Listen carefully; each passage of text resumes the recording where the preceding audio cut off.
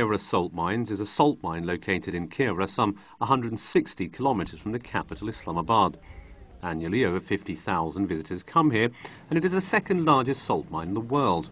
The Khewra salt mines are nestled in the foothills of the Salt Range and are the oldest in South Asia. Mining for salt has been taking place since 320 BC in an underground area of about 110 square kilometres. Actually, the salt in this area was discovered while Alexander the Great was in battle with Raja Porus at about 326 BC. When some of his horses licked down the ground, and his troops discovered that this is the salt. After that, the salt was excavated in different unscientific ways. When British annexed the India and they took over in 1850, they started scientific mining, and from there the mine is being operated scientifically, and currently we are operating the mine on those lines.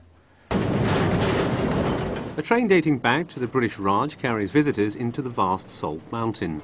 The train gently carves and snakes through the tunnel towards an unoperational part of the mine developed by the Ministry of Petroleum and Natural Resources as a tourist chamber. This part of the salt mine is now preserved to illustrate the fascinating and hidden kaleidoscopic beauty of this mine.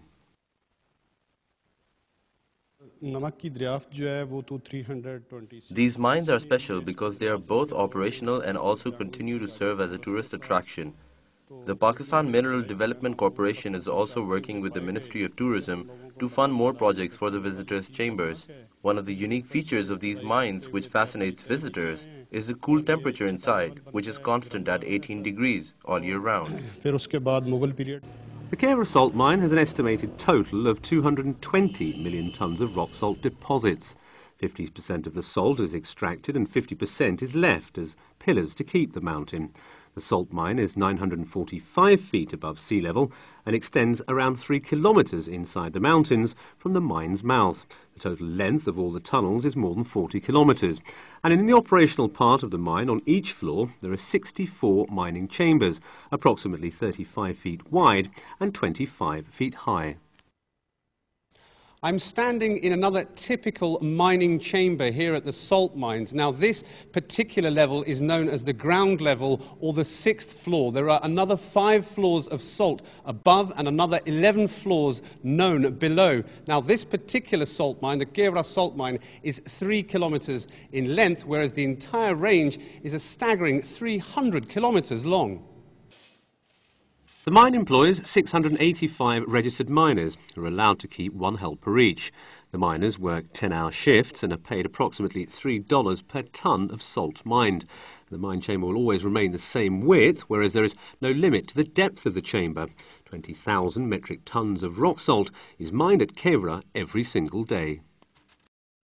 On my watch, I supervise mining in 40 chambers. We carry out various checks inside the chamber to observe the structure and ensure no fault lines are developing. Once the chamber is prepared for the explosive and blasting is complete, my job is to supervise the removal of any overhanging salt rocks from the chamber roof. In addition, we ensure that the miners are not overworked by enforcing regular rest breaks. We're standing here in a typical mining chamber here in the Khewra salt mines, and interestingly, nearly all of the work which is carried out here is carried out manually. Now, the men behind me are preparing 6-foot holes which are running along the entire face behind me of this wall, and then these particular holes will be prepared for gunpowder. The chamber will then be evacuated, ready for the explosion. The visitors' chambers are an irregular dome-like structure. There are 7 thick salt seams with a cumulative thickness of around 150 metres. At places, the rock salt is 99% pure. The salt is transparent, white, pink and reddish to beef colour red. Now, there are beautiful alternate bands of red and white colour salt. Inside these mesmeric chambers you see saline pools which stretch up to 80 feet deep in places.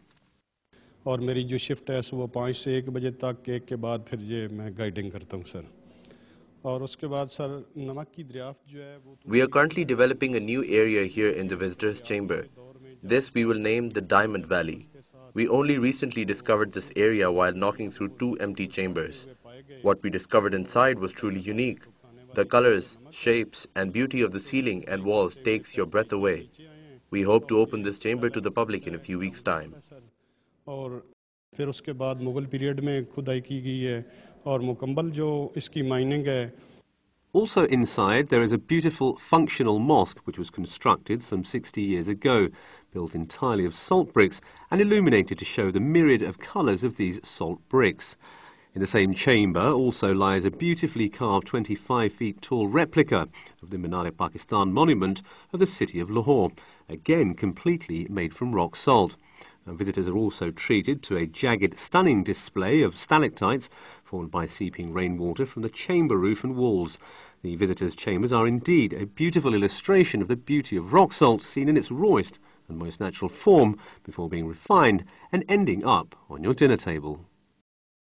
Mining has been taking place in these particular salt mines for approximately 150 years, since the time of the British Raj. Now, the Pakistan Mineral Development Corporation estimates that if it continues at the steady rate of mining of around 20,000 metric tons per day, mining can continue here for at least another 100 to 150 years. Adil Sabir